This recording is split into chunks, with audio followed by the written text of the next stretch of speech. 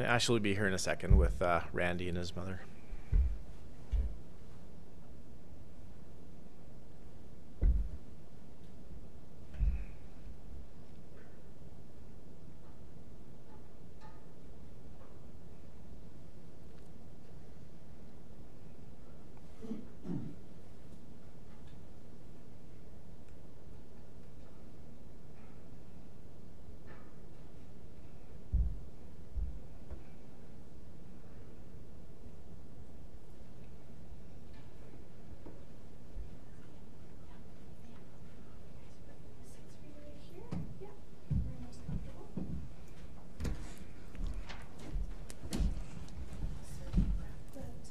I gave it to you.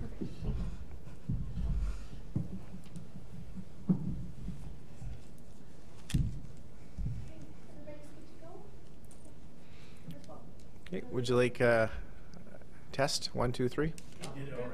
Perfect, thank you. Well, good morning, and thank you for coming today.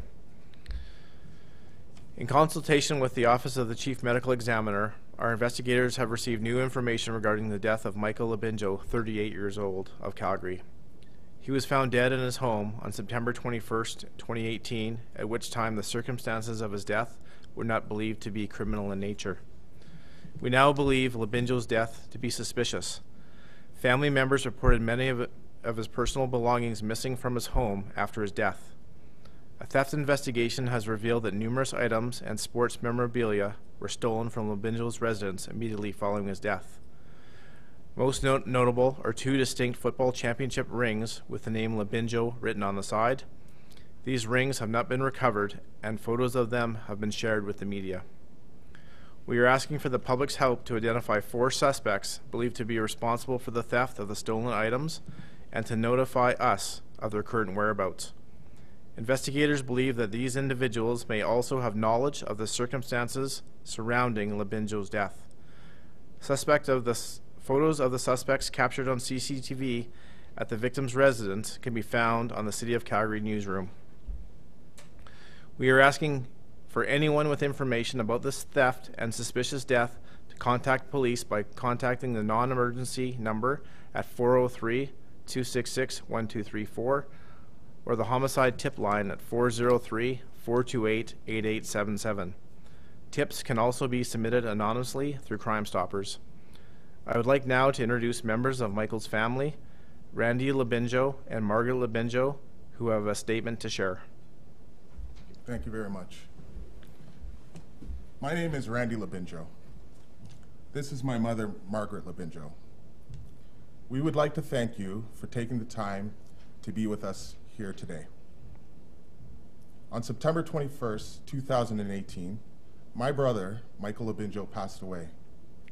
To all who knew Mike, he was caring, kind, gentle, and a loving person. To me, he was my brother. I love him. When I lost him, I lost a part of myself that I can never regain. I think about growing up together and the things I learned from him. I will continue to remember all the memories we shared together. Mike loved his daughter, Haley. She was his world. Haley now has to grow up and experience things without Mike in her life. I can't imagine how hard this has been and will continue to be for her. My heart breaks for her. My mother lost her firstborn son. I see her pain and it makes me sad. She struggles to accept the realization that Mike is gone. No mother should have to lose their son. I love you, Mom.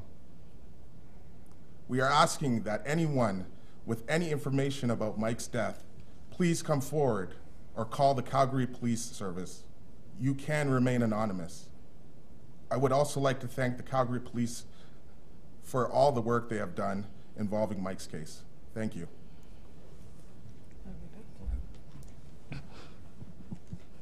My name is Margaret LABINJO, and I am Michael LABINJO's mother. Today, I will not be taking any questions, and please respect my privacy. Michael is my son. He was a brother, a father, an uncle, a cousin, a friend to many people who loved him dearly. He was a gentle soul, hardworking, kind young man who knows how to put a smile on anyone's face if they're not having a good day. That is who Michael was. Michael, you did not deserve to die this way. I am going to make sure whoever did this to you are held responsible. I will fight to the end for justice to be served. I love you, son, forever. If anyone have information about my son's death, please pick up the phone and call the Calgary police and let them know. If you are in any way responsible for what happened to Michael, please, I'm begging you, turn yourself into the Calgary police. I want to thank everyone for their support. Thank you very much. Thank you. I'll now be able to take any questions. Yeah. What led you to first suspect that this was not a natural? Well, obviously, when we were informed that Michael's personal possessions, including the 2 football rings, were stolen immediately upon his death, obviously an investigation occurred. Through testing with the medical examiner's office and through other information that we have received, we have now looked at the totality of circumstances surrounding Michael's death and are investigating this as a suspicious death. We know that there are people in the community that have information in relation to the theft of Michael's personal belongings, as well as the circumstances surrounding his death, and we need those individuals to come forward. So why did they originally consider it just a natural death? Well, it took a long time, obviously, to get the results back from the Office of the Chief Medical Examiner, which is a standard procedure. But looking at the review of the CCTV footage, and those images have been released, and the circumstances surrounding the theft and the new information that we received, we are investigating this as a suspicious death. Do you have any idea at all, besides what you're releasing about information on the suspects at all? We're hoping that there are people in the community who know who these people are, their whereabouts, maybe what roles they played in the theft and the circumstances surrounding Michael's death, and we need these people to come forward and contact us.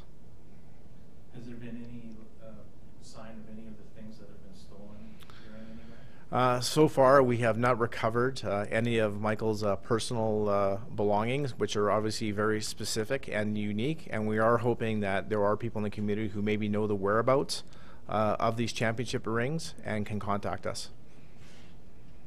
And finally, you probably may not be able to discuss it, but does it appear that there may have been a theft or robbery initially that just went wrong and astray? This is very much an active investigation. What we're trying to determine is if Michael's death was intentional, and if that intentional death was used to facilitate the theft of his personal items.